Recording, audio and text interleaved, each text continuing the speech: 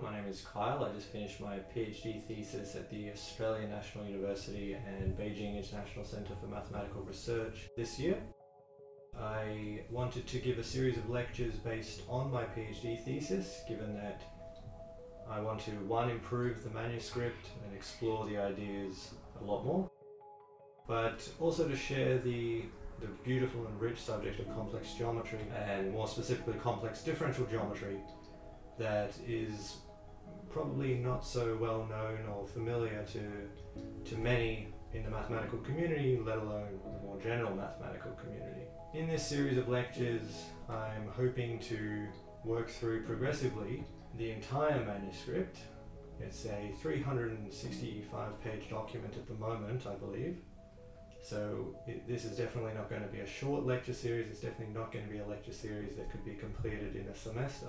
I understand that the background implicitly required in the thesis is substantial. It covers algebraic geometry, differential geometry, Riemannian geometry, algebraic topology, point set topology, complex analysis, and several variables, and a large number of other topics.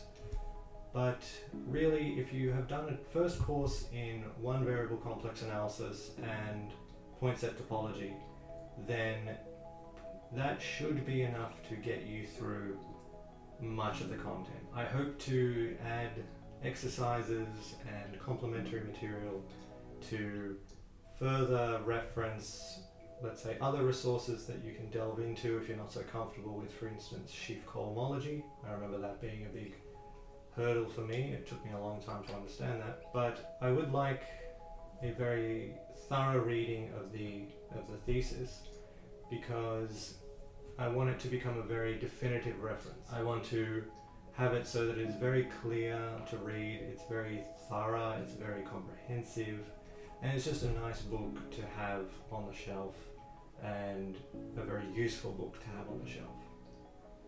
So this is the first lecture. I'm going to be covering just the basics of definition of a smooth manifold, of a topological and complex manifold. We won't get into much in this first one, but it will be the first in a series which I hope to update at least once a week. That's enough chit chat. Let's get into the content. What is the lecture series going to be about? It's going to be about primarily complex manifolds.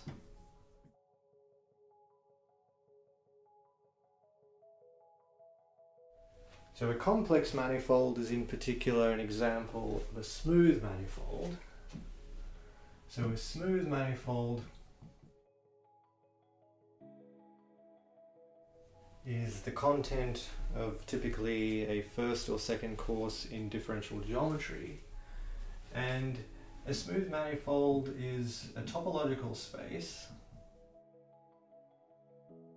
So I will assume that everyone is familiar with the definition of a topological space and comfortable with the material considered in, let's say, a standard first course in point set topology, treated in, for instance, the book by Moncriz. So it's a topological space that is Hausdorff and is locally Euclidean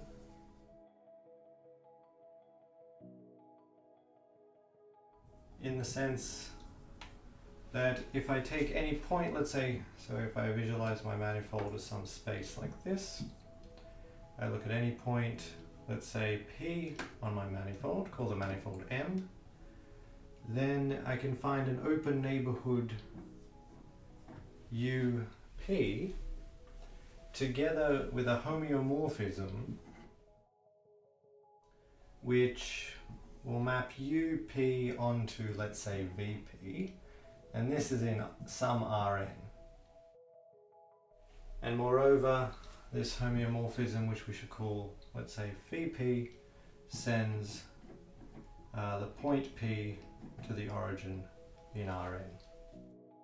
So a smooth manifold is a Hausdorff topological space, together with the following property that if we look let's say, down at our feet, and we zoom in sufficiently far, then the space that we're looking at or standing upon should be flat.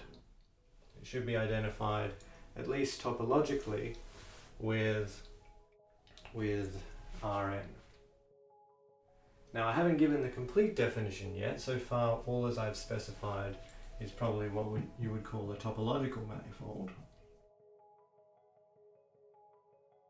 Although manifold should be reserved for manifolds that are at least smooth.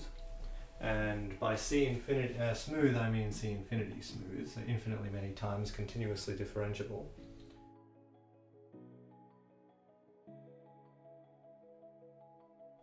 Now, how do we impose some regularity constraint on the manifold? Well, this condition here, this local homeomorphism phi p, this, which is given for any point P on the manifold, this gives us a way of identifying the local neighborhood around a given point with a copy of Rn in which we have coordinates.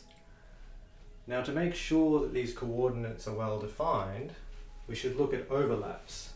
So for instance, if I was to take another neighborhood and I was to consider a separate neighborhood, let's say U tilde P, that would come with, let's say, a neighborhood, a homeomorphism onto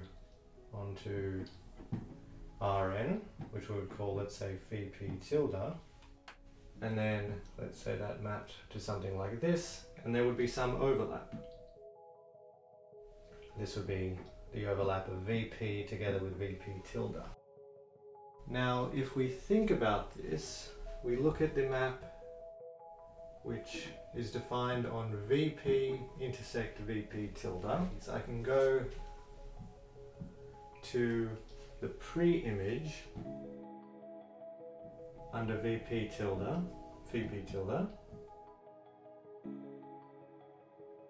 which would give me this, and now I can then map it back to the corresponding open set in Rn via phi p. So this is via phi p tilde inverse, this is via the map phi p, and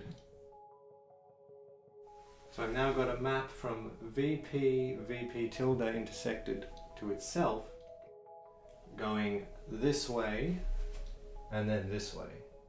Now I could also realize the inverse of that map is simply phi p inverse phi p tilde, but the important thing to note here is that we have just defined a map from an open subset of Rn into an open subset of Rn.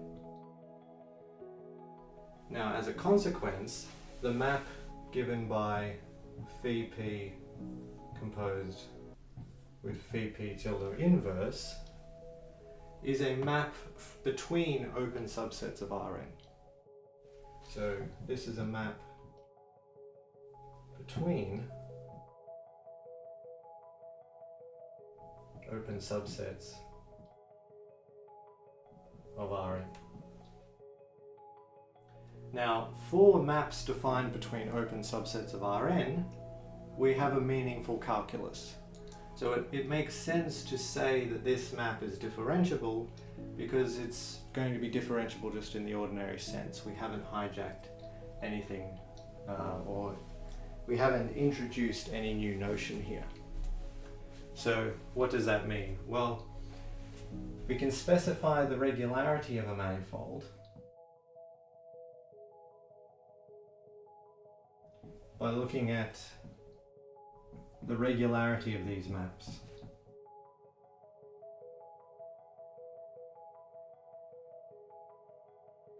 Okay, so how does one make this a little more precise, give a complete definition? We'll say that a chart for a manifold M is an open set U in the manifold, together with a homeomorphism from U into some subset, let's say V of Rn, some open subset.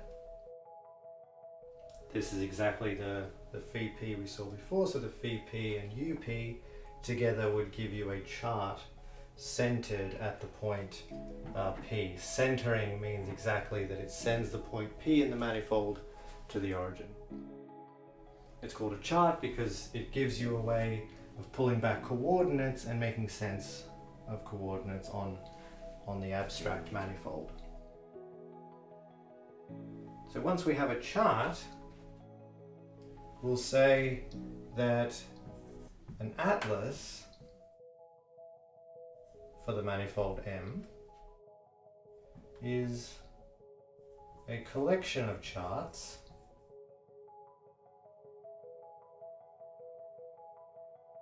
so let's index them by U alpha, phi alpha,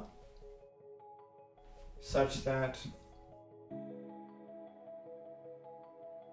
the manifold is covered by these open sets U alpha. So I have an open covering by charts.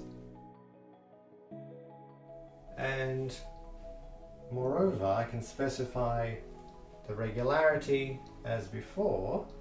So an atlas for a manifold M is a collection of charts such that the open sets cover the manifold. And we say that so let's call this atlas A. So we say that this atlas A is smooth if what? If the associated maps here, which would be, let's say, phi alpha inverse phi beta, this would be defined on phi alpha U alpha cap U beta. Phi alpha then sends it back onto the manifold, and then I apply phi beta, which would send me to phi beta U alpha cap U beta. Each of these are subsets, open subsets of Rn. And so we say that an atlas is smooth if these transition maps, so let me emphasize that terminology here, if these transition maps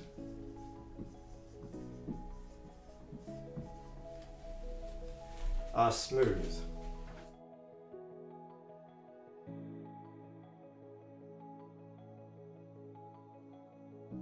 So let's understand that again. So a topological manifold is a topological space that is Hausdorff. The key point of Hausdorff is that you can make sense of calculus. You have uniqueness of limits in a Hausdorff space, and non-Hausdorff spaces don't have a very well-behaved calculus at all. Now it's a topological space that is Hausdorff and locally Euclidean in the sense that every neighborhood has, or every point has an open neighborhood and a homeomorphism into Rn, such that the idea is that we can, when we look down at our feet, if we're standing on the space, we're locally looking like Euclidean space. But we'll see that just because you locally look like Euclidean space does not mean that you're globally anything like Euclidean space. The Earth is a good example, the Earth being spherical globally, but when I look down at my feet, it looks flat. Okay, so that specifies a topological manifold, but if we want to talk about calculus, we want to talk about things that are differentiable. To make sense of differentiable objects, we need some regularity, and the regularity is encoded in the atlas. So an atlas was a collection of charts, the charts being the local maps into Rn, such that the open sets cover the manifold. And I can specify the regularity in terms of the transition maps, remembering that the only notion of differentiability we have available to us is the standard one from our kindergarten calculus on Rn. So we define these maps, which are just simply maps from open subsets of Rn, and declare these to be smooth. So before ending this first short lecture, let me tell you what a complex manifold is. So a complex manifold is in particular a smooth manifold, as we remarked earlier. So we'll say it's a smooth manifold X. So what does that mean? That means there's a smooth atlas. Let's say A, specified by some collection of open sets U alpha, and these homeomorphisms onto some subset of Rn, phi alpha. Now we understood the smoothness requirement in terms of the transition maps phi beta, phi alpha inverse, which are maps between phi alpha, u alpha beta to phi beta, u alpha, u beta, each of these being subsets of Rn. And we require this to be a smooth map. Now, naturally, a complex manifold would be the analog of this for Cn. So, what would a complex manifold be? Well, a complex manifold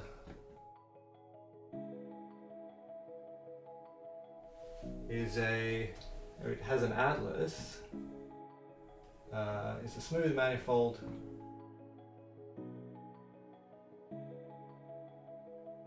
with a smooth atlas, let's say A, of charts phi alpha, u alpha to v alpha. The v alpha won't go into Rn this time, they will land in Cn, so there'll be an open subset of Cn. And moreover, these transition maps, which will be defined as before, this time between open subsets of Cn,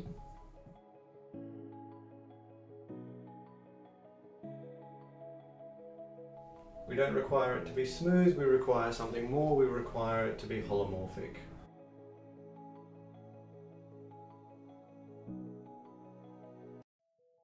Now, I'm not expecting the audience to be familiar with the notion of a function being holomorphic in several complex variables. That's the topic of a video that is soon to come, or a lecture that is soon to come. But one can think about it in if you take a smooth function in many variables, in n variables, then it's actually holomorphic in each variable if and only if it is holomorphic as a function of several variables. That's the fundamental theorem of Hartog, which I would encourage everyone to have a look at if they haven't seen it already. In my opinion, the best reference for an introduction to several complex variables is given by Boris Vladimirov Shabat's book, which is translated from Russian. It's a very, very nice book. It's the book that I learned the subject from, and is the book that I suggest most often.